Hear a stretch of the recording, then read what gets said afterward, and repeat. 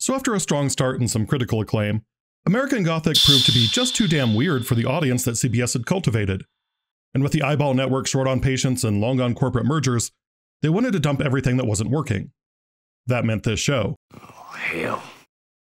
Fortunately though, Raimi and Cassidy were given enough notice that they were able to write a quick wrap-up for the fans who did stick with the show.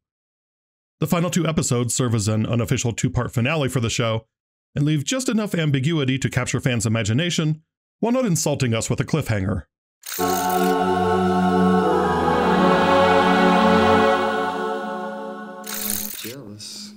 Selena is sharing her sickest and most twisted fantasies while in bed with Dr. Billy, and all of them involve killing Lucas Buck. Maybe we could just smother him in his own bed sheets. In a daring bit of sexual adventure, we learn that they've been doing it in Lucas Buck's bed.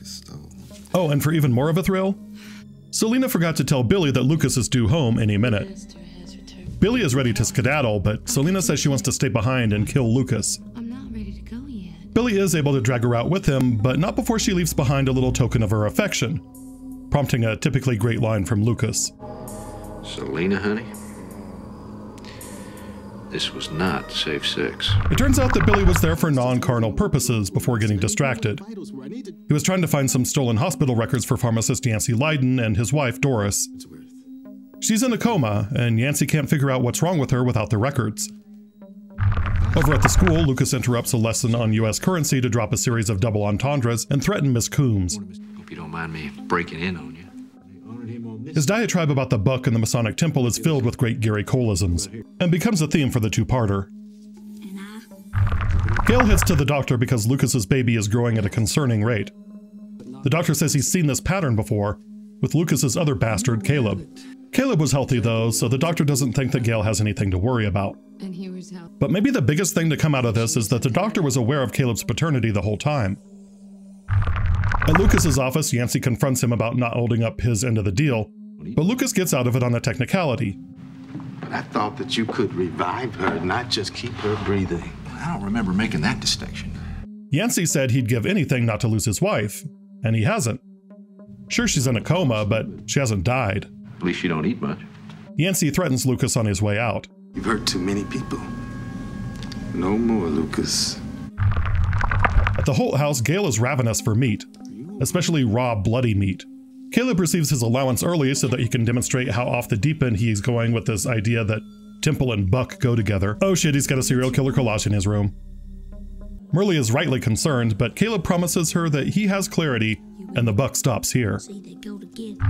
Yancy is getting his sheriff shooting gun ready when he overhears Selena and Billy talking about Lucas. Selena tells Billy that Lucas can be killed if you destroy his pineal gland, which isn't as random as you'd think. She's talking about his metaphorical third eye. Dr. Billy tells her to forget about murder and heads over to Lucas's. What he doesn't know is that there's a shadowy giallo figure already stalking the house. The mystery person stabs Lucas right in the forehead. Billy finds the body and takes Lucas in for surgery. Deputy Ben finds a trocar, which the head doctor helpfully describes as a hole punch for the skull. Ben also notes that Dr. Billy's fingerprints are all over Lucas's house, so he's the prime suspect. On his deathbed, Lucas asks for Caleb to be brought to him. Caleb has developed a severe case of creepy kid syndrome though, repeating Novus Ordo Seclorum in the mirror and threatening Dr. Billy. Evening, Dr. Peele. Caleb somehow knows everything about Selena and Billy, including Selena's desire to have Billy kill Lucas. Caleb comes to see Lucas, but it's just to say goodbye. Lucas dies after some Latin bonding with Caleb. At Lucas's funeral, we get a number of callbacks, including Birdie, who benefited from Lucas's dealings, and Waylon Flood, who lost a hand. So you see how the town is fiercely divided over his death. Gail is despondent over how much she loved Lucas, which is a line that would make a lot more sense if they had ever gotten around to telling the reincarnated lover's backstory. An unsympathetic Selena tells her to put a sock in it and promises to kill Gail's baby. And she is really possessive. Merlyn seems more apprehensive than relieved, so we know that this isn't such a good thing. In the aftermath, Yancy prepares to euthanize his wife, but she's already gone. Merlyn happens to be there though, and gives Yancy and Doris a bittersweet ending and a chance to say goodbye. Deputy Ben visits Dr. Billy in his cell and confronts him with a book found near Lucas's house. It's Yancy's book of Wordsworth poems that he would read to his wife. Before they can arrest him, though, Yancy has already been found by Caleb. My daddy sent me. They arrive just in time to find Yancy literally stuffed full of pills, and Billy has to perform a tracheotomy to save his life, long enough for a makeshift confession. Caleb returns to the church and promises that The book starts here. And in the final shot, Lucas awakens inside his coffin. And we're out. The phrase Novus Ordo Seclorum, which appears on the $1 bill and is repeated throughout the episode, originates from a line in Virgil's poem Eclogue 4. The original line is Magnus ab integros seclorum nascitur ordo, which roughly translates to, a great order of ages is born anew.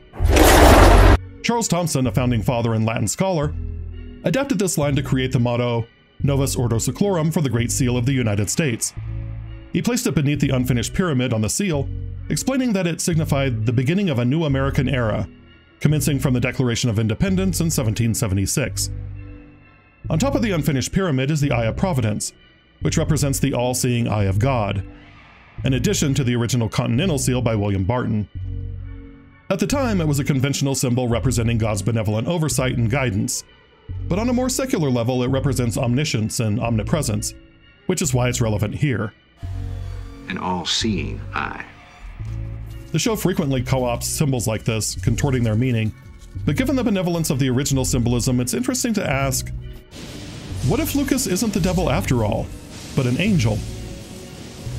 There actually is a lot of evidence, especially as tete-a-tete with Merlyn on the bridge in The Plague Sower. I know it's your job to keep people on the straight and narrow. I've been there. Couple that with the fact that a lot of people that Lucas deals with are often done in by their own sin and, well... Help! Ben! Help! There's a man trying to commit suicide in our jail. Of course, in the actual narrative, it represents the fall of Lucas Buck and the rise of Caleb Temple, a dynamic that's going to get weird in the final episode. As for the buck stops here, it's a perfectly cromulent setup episode with no less than 5 possible candidates for Lucas's killer. It's similar to the Dallas episode A House Divided, where a number of red herrings are set up to build to the mystery for who shot J.R. Ewing. Unfortunately, we're in a sprint to the finish here, so not only do we get the mystery solved by the end, but Lucas's killer isn't even Lucas's killer because it didn't take. For me, Selena continues to be the most compelling character of the bunch, because she seems to be playing both sides.